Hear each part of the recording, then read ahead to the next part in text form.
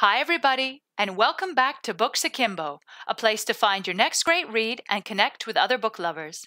I'm Cassie, and this week I wanted to feature the novel We Need New Names by NoViolet Bulawayo. It's a challenging and compelling book that will change the way you think about storytelling. We Need New Names is the searing coming-of-age story of Darling, the 10-year-old resident of the Zimbabwean shanty town called Paradise. The settlement is made up of people whose homes were bulldozed by the Mugabe government, and hunger and desperation are rife there. However, Darling and her group of friends take pleasure where they can, sneaking into the wealthy suburb called Budapest to steal guavas and gaze at the fine houses. School was shut down when all the teachers left, so the children passed their time singing the songs of Lady Gaga, playing Find Bin Laden, and the all-important country game, where Darling and her friends vied to be the countries, like the USA, Britain, Switzerland, France, and so on. A plane ticket is a ticket to freedom, and Darling knows it better than most, because Darling is no ordinary girl. She has her Aunt Faustelina in the city of destroyed Michigan, USA, and she knows that someday she will go there. Now, I won't say any more plot-wise, as Darling's journey should feel as uncertain to the reader as it does to her, but I will say that this is not a comfortable read, nor an Oliver Twist-like rags-to-riches tale. There are haunting scenes, such as when Darling and her friends feel obliged to dance and sing for aid workers in order to receive gifts, and when the opportunity comes to sell a dead woman's shoes for a loaf of bread. And the fact that Darling's friend Chipo has gone quiet ever since, as Darling says, somebody made her pregnant. But it's important to note that Bulawayo doesn't overstate these tragedies. They are simply a fact of life for the characters.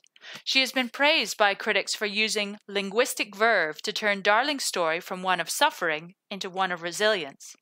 I've selected some reviews here. Please feel free to pause the video to read them more closely.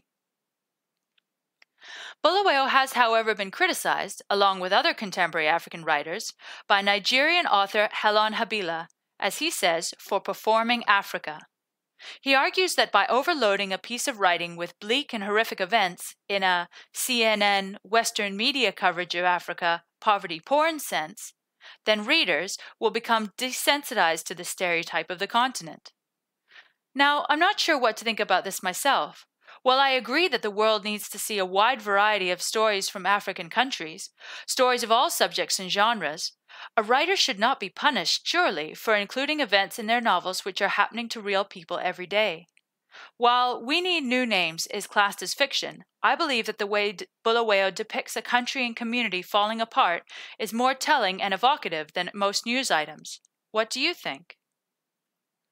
Remarkably, this is Bulawayo's first novel. Born in Zimbabwe but moving to America as a teenager, Bulawayo's link to Darling is clear, even if the novel is not strictly autobiographical. We Need New Names had an unusual beginning as a short story first published in the Boston Review. Hitting Budapest won the Kane Prize in 2011 and was so well received that Bulawayo set to writing Darling's full story in a novel, with the excerpt as the first chapter. So to sum up, I would recommend this book to anyone who wants a fresh style of writing, an engaging protagonist, and an unflinching commentary on the global wealth divide. It's not a light read for the beach, but We Need New Names has an important and timely story to tell.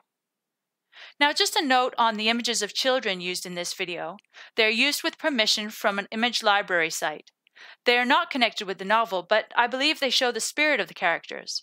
As they show real people, I use them with gratitude and with respect. So thanks for joining me on this edition of Books Akimbo. Feel free to give feedback on the episodes and suggest books to feature via the comments section below. You can also engage with the channel on Facebook, Twitter, or Instagram. Check out the links in the description. Oh, and keep those suggestions coming for the flamingo mascot's name. The winner will be announced on April 1st. I hope you have a good week. Thanks for listening.